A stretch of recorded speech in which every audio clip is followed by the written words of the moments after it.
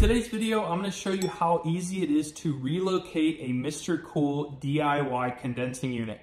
Now, this is super simple and there's no vacuum or any specialty tools needed to do this relocation. That's one of the great features about MrCool DIY products is there's very minimal tools involved. In this particular instance, I had the MrCool condenser over on the back of my garage, but I had a bunch of extra line set and I actually want to move it about 6 to 7 feet over to the right.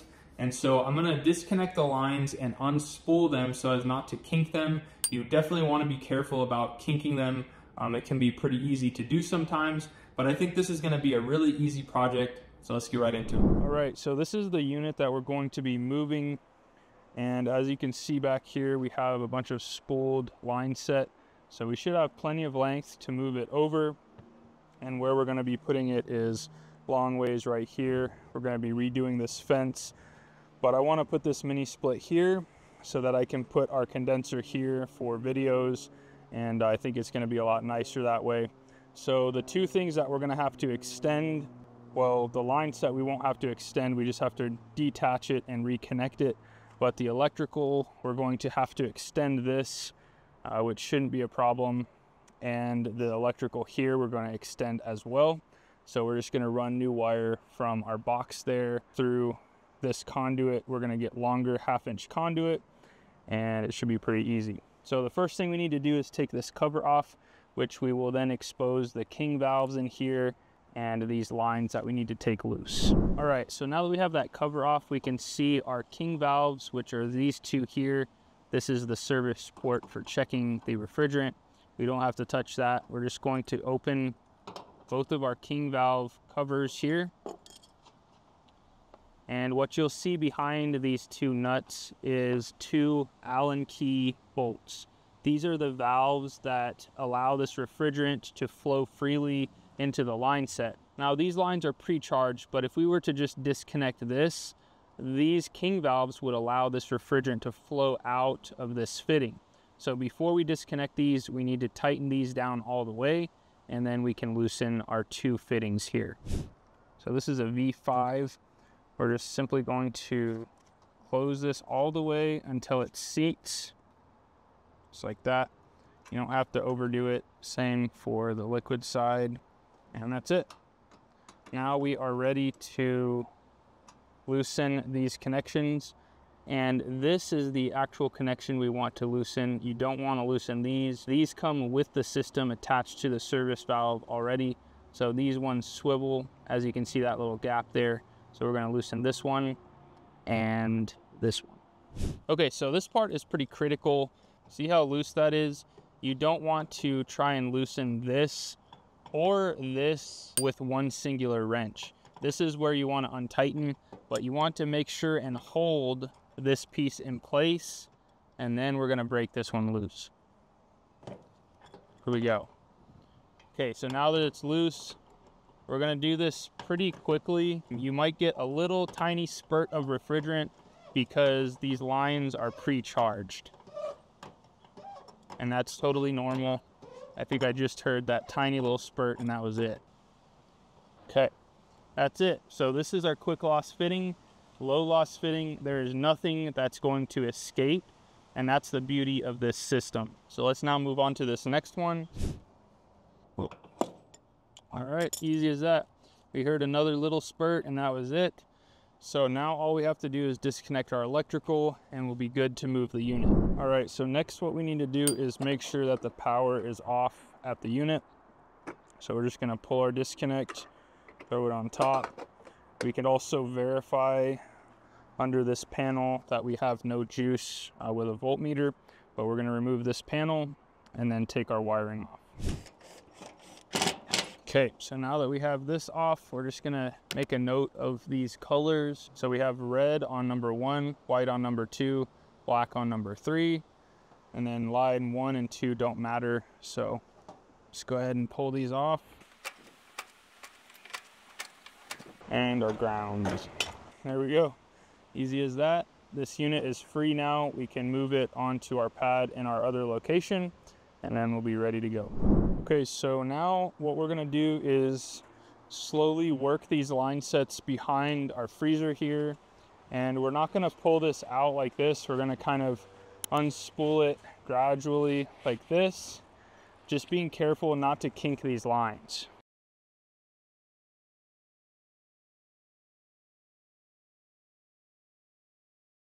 All right, folks, so we have our line set run. It still has a little bit of a spool right back here. That line is actually a lot longer than it seems like, and this is where we permanently mounted the condenser. We leveled out this pad, secured it with some screws there, and it's going to be outputting air this way and pulling it from that side. And our lines are going to connect right here. So we still have our spool there, which is totally fine. And it's as easy as reattaching these. I'm going to crank it down. Before we do that, I'm going to make sure that these are both tight, because one of them was kind of loose, but I don't think nothing was leaking. But we'll verify that and check the charge when we're done, but that's not really something you have to do. And then once we're done with the refrigerant lines, we'll simply open these king valves and this portion will be totally done. Okay, so we got our lines started here, and we're just going to do the same thing but in reverse. Going to hold this down with one adjustable and tighten it with the other. You're gonna give that a snug and move on to our suction side here. Just give that one a snug. And that's it. Refrigerant lines are ready to go. Okay, last thing we need to do is reopen these just until they seat like that. And that's it. We can throw our caps back on, and then the refrigerant lines are complete.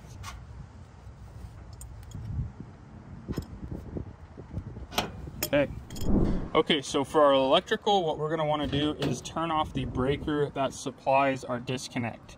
So for us, we're going to locate the garage mini split. That's going to be the second breaker from the top. So right here, we're going to flip that guy off, and we should have 0 power out at our disconnect. Okay, so now that we have no power here, we're just going to pull this cover off and confirm. So to confirm, we're just going to go from each line to ground, and if this stays in auto, that means that there is no voltage. Nothing there, nothing there.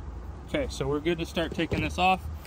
Okay, so the one that we're going to be removing is these inner two. You can tell by where they say load, and then our ground. So we'll start by removing this black one. I'm going to re-snug this because these lugs can actually fall out if you leave them on there too loose. I had to go searching for one time, so I like to make it a habit of snugging it back down. And then the ground that comes from the whip is this one here. So go ahead and pop that guy off. Okay, so next what we're going to need to do is extend our communication lines, and we're going to be using basically the same type of wire. It has 4 wires inside, same gauge, and we need to make sure that we keep this out of the elements. And so what we've done here is we took an exterior weather rated box, and for these female 1/2-inch ends, we just took a piece of conduit and cut it, and it's just small like this. And then we fed in a female adapter. So we can now thread in our conduit to this one, and then we can thread in our other side to this guy, so it's all weatherproof, and then we'll just make our connections inside. So I'll show you once we get this mounted what it looks like and how everything is weather tight, and then we'll go from there. Okay, so this is what we've got. So basically this threaded on, this is all completely watertight. We're just gonna match these colors, white to white, red to red, black to black, green to green. Then we're gonna slap a cover on, and we're gonna mount it behind this fridge so it's out of the way. But that's basically how you extend it. And then over at this end, we're just going to use another strain relief at the condenser and make our connections just like before. Okay, so that's the finished product. Everything is watertight and sealed. We can just go ahead and rotate this whichever way we want it, mount it back there, and then we'll make our connection at the condenser. Okay, so now that we have our old one disconnected, what we're gonna do is we have a brand new spool of 25 feet of 1/2-inch conduit, and we have these straight fittings Now these are extremely easy to use. I think I got these at Home Depot.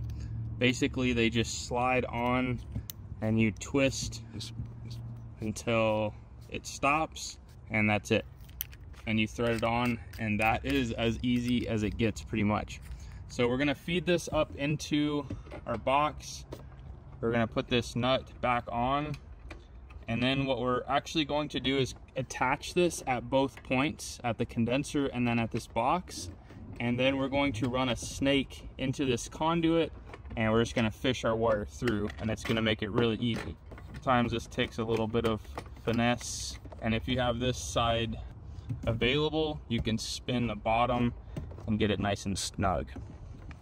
Okay, so that end's good. We're going to run the conduit over to our condenser and then attach it there as well, and then we'll fish our wire through. Okay, so we have our conduit run, and it's coming over here to the condenser. We have this at the right length to where we need it, but before we connect that, we're going to run our Milwaukee snake through there, and then we're going to tie our 10 gauge wire to it, and we're going to pull it through. So we're going to start by feeding this into that side all the way through until it comes through here. Then we'll attach this and pull it through. So we're just going to feed this through. There we have it. Just going to feed it down and go on the other side of this wire here. All right, now we have our snake. We're going to attach our Romex to this and simply pull it through. All right, so we just have these wires looped around. We're gonna pinch it as tight as we can get them, and that should slip right through very easily. We'll hop over to the other side, start pulling it through, and see what we got. Help it along here a little bit. Just once we get past this conduit, should be golden.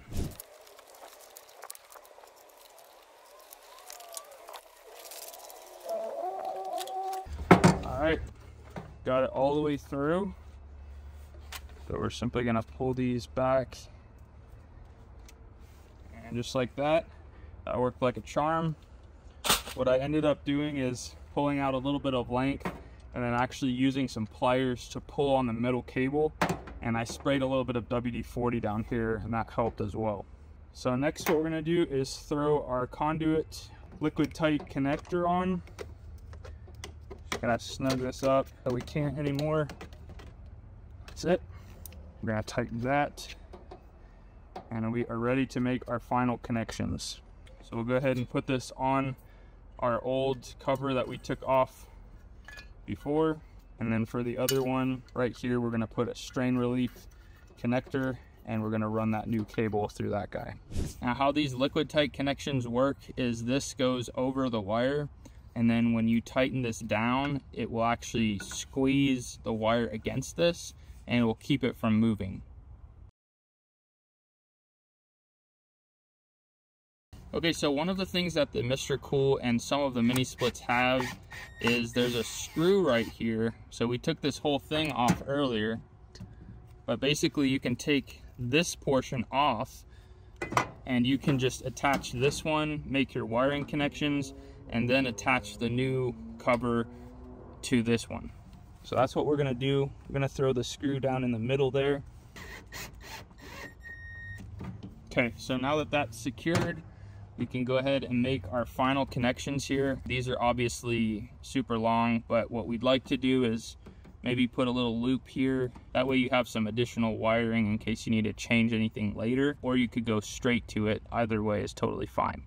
So we're gonna strip our wire about right here. That way it'll give us a little bit more flexibility. So what we'll do is just cut it straight up like this. And then I'm probably gonna cut it about right here. Just like that.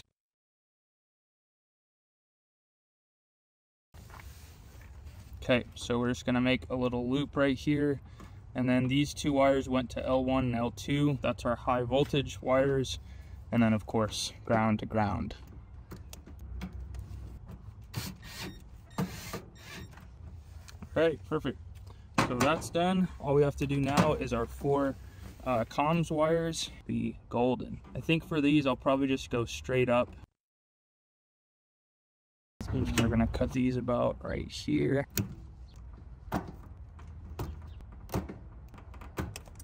Okay, so red, white, and black was the order that we removed these. So we're just gonna put them back in that same order.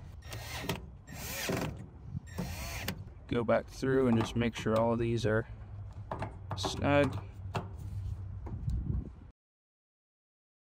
And then for this ground, we're actually gonna put this connector on right here, and we're gonna attach it to that other group of grounds there. And we're just gonna use this butt connector / wire stripper tool that's gonna crimp down on it. Ground is attached, and that, my friends, is the last step. All right, so everything is done here. Our connections have been made. We just need to button it up at the disconnect, and then we'll be ready to fire it up. All right, so basically the last thing we need to do is just connect this here at the disconnect. So again, we're gonna leave ourselves enough to make a little loop here. Cut our Romex all the way down there at the base. Give ourselves plenty of room to work with. There we go. And again, the polarity does not matter on this. If you want to get technical, you should probably wrap these white wires with black electrical tape or red to signify that they're hot. But it's pretty clear that we're just using this as another hot. But I'm sure someone will comment on it, as they always do. All right. Lastly, our ground. Gonna make sure these other lugs are nice and tight here.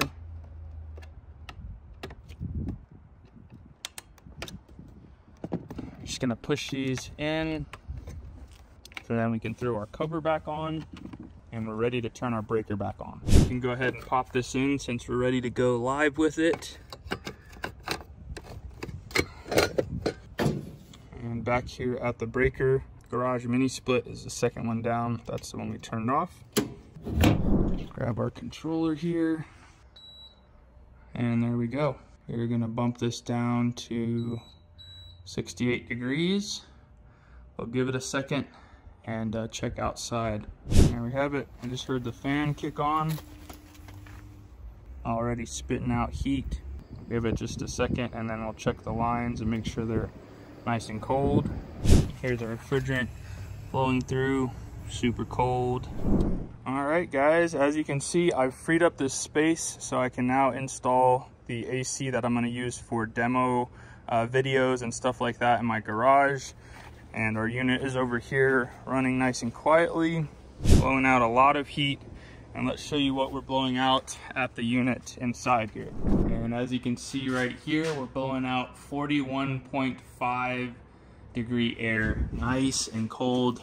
That is the beauty of the MrCool DIY series.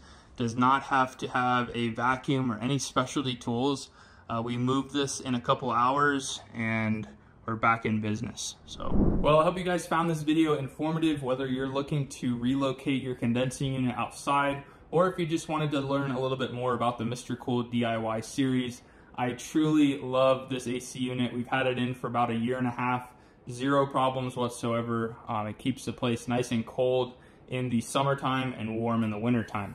Now, if you want to see the full installation video from start to finish on this guy, you can find that video right here, and I'm sure you'll enjoy it as well.